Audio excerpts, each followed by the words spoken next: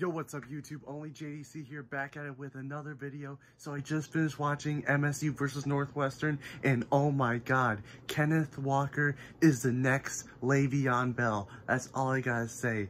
Oh my god, he is such a beast. He scored 4 touchdowns, over 200 yards. Like, what an impressive debut. Like, oh my god, I didn't even expect that. I didn't even expect them to win, MSU to win. Like, oh my god, they weren't even favored to win. It was supposed to be a really close game, but Michigan State won 38-21. Wow. I'm so happy right now. Michigan State is not supposed to be the best team. They could this year, so I can't wait for the season for MSU. Hopefully they make it to a New Year's 6. I might be crazy. I might be on crack right now, but I'm just saying, what a win for Michigan State. Kenneth Walker might be the next Le'Veon Bell. Wow. I'm just shocked.